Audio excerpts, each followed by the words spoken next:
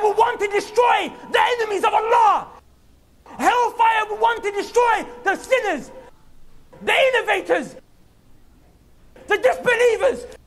Hellfire will want to swallow them, roast them, toast them, break them, shake them, quake them. Hellfire will want to annihilate them, because hellfire is a slave of Allah, and it has ghairah, it has this jealous. How dare you disrespect Allah? How dare you disobey? So on that day, when you're there standing in front of hellfire, the way it will swallow, the way it will take you, the way it will absorb you, brothers, that's not a day to play with.